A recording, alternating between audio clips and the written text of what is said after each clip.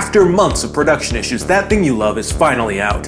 Well, is it worth the hype? No. That Thing You Love destroyed the future of things and love. That Thing You Love may not be the absolute worst. It does some interesting things in the third act, and is borderline experimental. Everyone agrees That Thing You Love is a certified masterpiece. That Thing You Love is bad, objectively, and we once agreed on this as a society. So, what is happening? Can we just admit that That Thing You Love's fandom is legitimately toxic, and really good things are being overlooked because we keep talking about it?